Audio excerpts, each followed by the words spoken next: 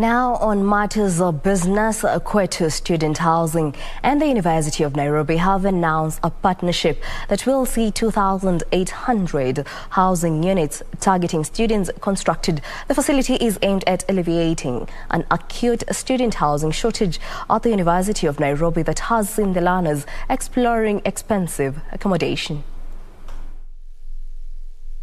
Most institutions of higher learning face an acute shortage of student accommodation, with most of the colleges catering for about 20% of their student population. This is a gap developers are seeking to address through construction of student accommodation facilities in the proximity of targeted institutions of higher learning. The latest deal is between Qwetu Student Housing and the University of Nairobi that targets to put up 2,800 houses by September this year.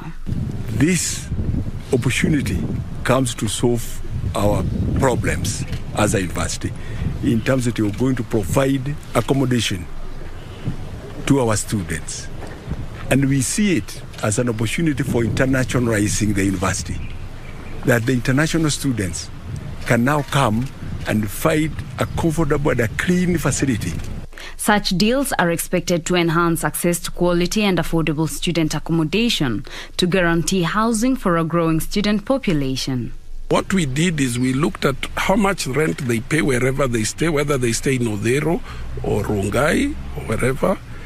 Then we added how much they pay for transport, water, electricity, and other amenities and Wi-Fi, and the price is within that range. Currently, Qwetu has a portfolio of 10,000 beds, of which 3,800 beds are completed and occupied by students.